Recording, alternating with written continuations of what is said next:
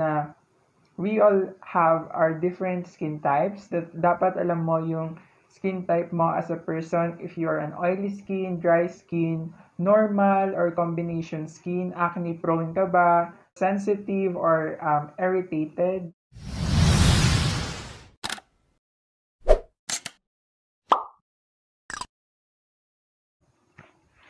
Hi everyone. Okay, never mind. Okay. I'm a Filipino. Hi everyone, I am Josh.varezz, 18, and I am a Filipino. So today, i-share ko po sa inyo yung acne story ko. So disclaimer lang po, I'm not a skin expert, I'm not a professional skin master. Oh my God. So disclaimer lang po, I'm not a professional skin expert. I'm not a dermatologist. All of these were based on my experience and based on my personal experience, and what works for me might not work for you. So without further ado, let's get into the video. So my acne actually started when I was in grade 7. Grade 7 pa lang, meron na talaga akong mga pimples, and then grade 8, grade 9, and 10, meron na rin. And nag-trigger siya nung grade 10, as in dun lumala yung acne ko. Hindi lang siya basta naging pimples, naging acne lang siya. And you have to know your skin before diagnosing it and before finding the product that might work for you. So in my case, just did self-treatment. Hindi ako nagpa-dermatologist kasi feeling ko mahal and kuripot. Hindi ako pa nagpa-dermatologist kasi hindi siya uso sa akin, and self-treatment lang talaga siya, like exploring sa mga products na might work for me, and really trial and error, and dun talaga ako nahirapan in finding the best product na magwo-work sa skin ko. So actually my skin way back nung grade 6 kasi ako. Ito, myth lang yata to. Pero, winish ko na magkaroon ng pimples kasi way back, yung brother ko, siya talaga yung nagkaroon ng madaming acne. And then, grade 6 ako, syempre clear skin, wala ka ng pimples or anything on your face, as in flawless. So, I told myself, bakit hindi ako nagkaka-pimples? Bakit wala akong anything sa mukha? So, I wish na sana nagka-pimples ako, magka-pimple man lang. And then, what I did is, yung Eskinol, nilagay ko sa cotton ball, syempre. And then, nilagay ko siya sa face ko. And then, mga kinabukasan yata, nagkaroon ako ng isang pimple. And I was so happy. Like, I don't know, bakit ako masaya. I was so happy na nagkaroon ako ng pimples, and grade 7, grade 8, habang tumatagal is hindi na ako naging masaya na dumami yung pimples ko. Dati isa lang yung gusto ko, like maranasan ko lang na magkaroon ng pimple, pero para dumami sila is iba ng usapan. I would like to address na iba yung regarding sa term na ginagamit.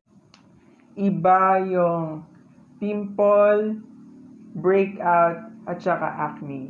So, when you say pimple, yun yung paisa-isa, dalawa, tatlo, apat. And then when you say breakout is lumabas lang yung mga pimples mo out of nowhere, like menstrual cycle, if you have your mens. For girls, is nagkaka-breakout mo sila, like lumalabas lang yung mga pimples nila, like if allergy ka sa isang pagkain, yun yung breakout. And then when you say acne, it is actually a skin disorder or skin disease. Or when you say acne, is hindi na siya like karaniwang skin problem kasi ano na yon, it is based na sa how your body reacts, baka sa hormonal imbalance, genetics, and etc. Gusto ko lang ma-address yon kasi I always hear different terms regarding sa ganyan. So, iba yung pimple, iba yung acne, at iba yung breakout. They have their own usage and they have their own definition. And I'm going to give you some tips din po. And I'm going to hindi pa share. I'm not ready to share my skincare yet kasi hindi pa siya ganun ka-established. And right now, I'm still exploring and finding out the solid skincare na gumagana sa akin. So, I think I'm gonna do that on the other video na lang sooner or in the future. So, my acne actually started when I was in high school talaga. Grade 7 is tinutubuan ako ng mga pimples. I'm going to attach here sa screen yung mga pictures ko. So, yun. So, lahat ng mga pictures na nakita yun yung mga pinagdaanan ko when I was in high school. It was depressing, it was stressing, and it really affects your life holistically. Like in my case, my performance in school nag-decrease and naapektuhan yung self-esteem ko, my social life, how I deal with myself, and iba talaga yung impact kapag nagkaroon ka na ng acne. I think nasa genetics na din kasi because my father, si papa ko, and si mama, meron din silang pimples. And I think na-acquire namin yon ng brother ko. And I think isang factor din yon kung bakit ako nagka-acne. Particularly dito sa chin area. And actually, disclaimer lang, doing this video, I'm not really makinis pa, as you can see. Sa camera siguro hindi nyo makita, but in person, madami pa akong pimples, especially sa chin and dark spots. I still have a lot of imperfections and mga active pimples pa rin. Pero based on the pictures that you saw, mas nag-improve siya ngayon kaysa noon. Madami rin akong tinry. Like halos lahat na pwede nyong isiping itry, na-try ko na about my acne. And doing this video, I was actually inspired by the photo I saw in the Instagram. I'm gonna attach pictures here, which really promotes normalizing people with acne. Na it doesn't make you less as a person, and it really opens the minds of everyone. People who have acne are actually trying their best to get out. It's not their choice actually to be in the situation, and never nilang ginusto na magka-acne, and the fact that they are trying is actually courageous enough for them to be applauded and commended. Coming from that experience, hindi siya madali, and it's never an easy path to go through. My acne was actually very severe, especially sa chin. It was hormonal imbalance. I don't really know the really exact meaning of the hormonal imbalance, pero as far as I know, it occurs during your age from 11 to 30 years old, and probably caused by genetics, menstrual cycle, and puberty, and etc. Yun lang yung alam ko, but you can search it on Google and really find out if baka yung acne nyo is really caused by hormonal imbalance, kasi mostly yun yung cause nun. And nung grade 7 talaga nakikita ako ng yung face ko na madami ng pimples na tumutubo na sila, and I don't know how to manage pa noon kasi I don't know, bata pa lang ako, and I'm really exploring. All the things that I did was self-treatment. I never consulted any doctor or dermatologist, pero ginusto ko, pero hindi ko nagawa kasi I was really out of my mind. I was lost. I was really trying to revive myself from that droning na I feel kasi having acne is depressing and very very destructive in the mind and in the confidence and individual well-being of a person. So yun, lahat na lang na try ko. Yung pinaka matindi talaga is pumunta ako sa Gapang Hilot, fake healer, quack doctor, basta yun, quack doctor, and then pinatingnan ko yung face ko, and then I even tried steaming, nilagay ko yung lalagyan ng yung nasa loob ng tsaa. I even tried gory soap, I tried pants, I tried every commercial products that you can imagine, na try ko siya, but hindi sila nagtagal and hindi din sila consistently worked for me in the long run kasi yung iba may belief kasi noon is that once mahiyang na yung skin ko sa isang product is hindi na siya mag-work consistently, and yun yung downside sa skin ko kasi I really have to find out what's best for my skin and really invest money while exploring. Yun yung mahirap doon kasi gumagastos ka, and as a student mahirap na gumastos ng sayo lang. And looking back, yung mga nagastos ko, malaki-laki rin siya, like sobrang laki. I did everything I could in order to revive my skin, and thankfully, in God's will and in God's provision, I am now really, I think, healing, and I hope also for those who are suffering. I'm going to reveal the products na nagpalala talaga ng acne ko. Kasi grade 7, grade 8, manageable pa yung acne ko. But then grade 9, actually, doon na lumala din. Doon nagkaroon ng oiliness. Like, mahirap na talaga yung condition niya. Hindi na siya maganda sa panlabas. Dumadami na siya. Up until grade 10 na may ginamit akong product na talagang sumira sa face ko. It was the Fuching Su, yung blue na nasa tube. It was recommended by my cousin. So, andito siya. Kulay blue siya. And then, the BL cream, yung color violet ba yun? Basta ito siya, yung BL cream na I would really not recommend. If you're using BL cream right now, please stop. Hindi siya makakatulong ever kasi yung BL cream only triggers your face in the long run. So please, if you're using it right now, stop using it on your face. I believe they are working on some other areas of our skin, but sadly sa face, don't do it.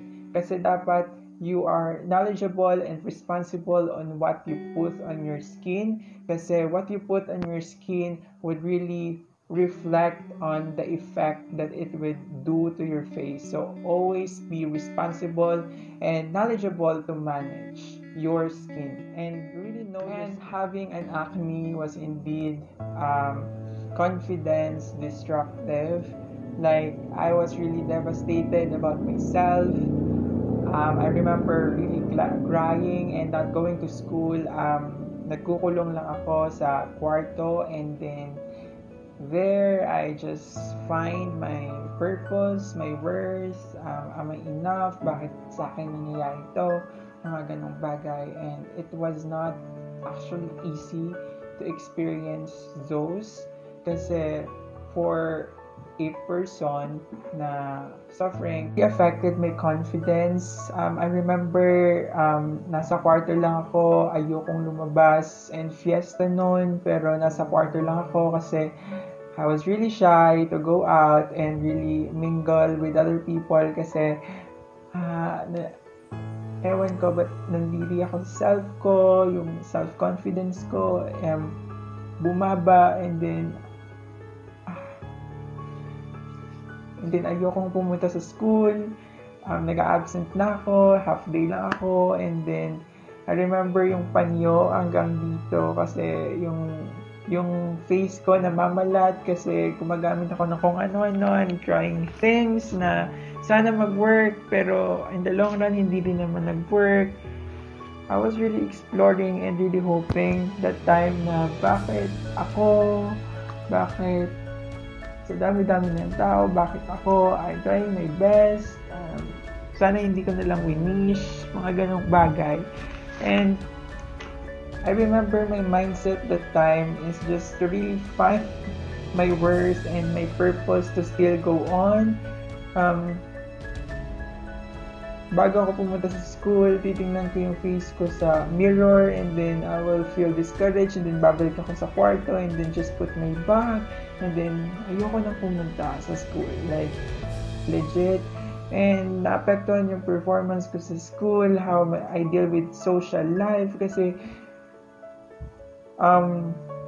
for those people who are struggling with acne, you know na yung mga inaasahan mong tao na susuporta sa'yo, your relatives, your classmates, people you na hindi mo pa ini-expect na the-down sa'yo would actually people who would criticize and who would tell you otherwise na ganito ka, bakit ganyan yung mukha mo, parang ano ganyan yung mukha mo, parang ganyan.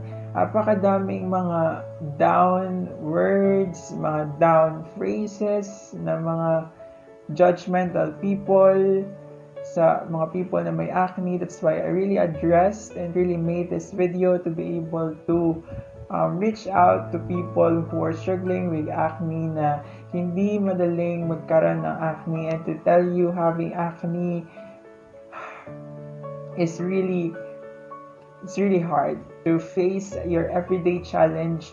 I lost my faith, I lost my will, I lost my energy in life. I was drawn. Try ko na lahat for my face, but sadly, not all of them work consistently.